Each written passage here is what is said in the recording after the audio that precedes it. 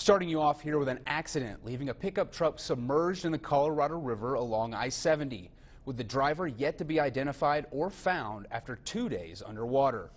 According to the Colorado State Patrol, a pickup truck crashed near the 53-mile marker along I-70 late Friday night. An officer on scene says the truck flipped over the barricade, ending up in the Colorado River. Colorado State Patrol also say the truck was pulling a camper at the time of the accident, but the camper remained on the road and was towed away. Authorities with Colorado State Patrol, Mesa County Sheriffs, and Mesa County Search and Rescue worked to pull the truck out of the river Saturday, but were unsuccessful. The effort to pull the truck resumes Monday morning. According to the CSP, a dive team is being brought in from Summit County to assist. As of right now, Colorado State Patrol have not identified the owner of the vehicle. The whereabouts of the occupant or occupants of the vehicle are still unknown. We will keep following this story.